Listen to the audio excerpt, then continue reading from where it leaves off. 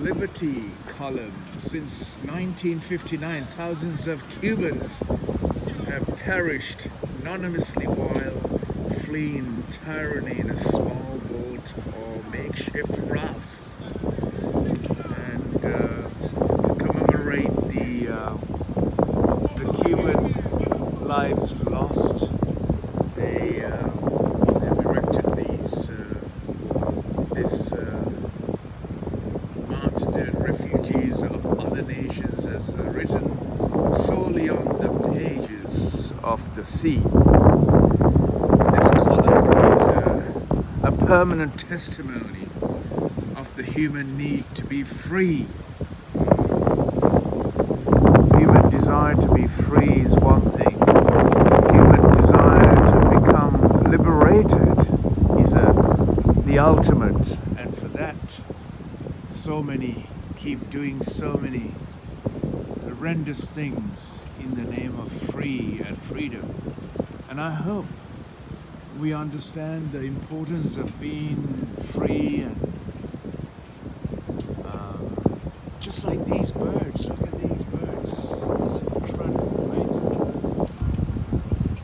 The column is a representation of people who lost their lives looking for freedom.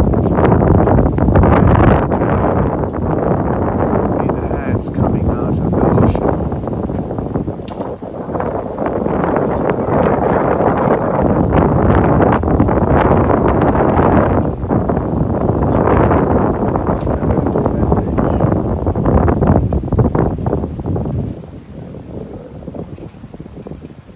It's important that we remember the real, true desires, and remind ourselves the human freedom is the ultimate goal, or the ultimate, in that so many wants to take a shortcut, and so many see they're the only ones who should be free, and the others must have to pay a price, a significant price. No, we must see that every life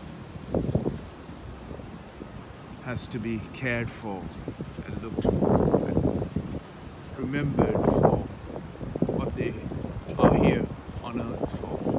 The significance of life is so powerful.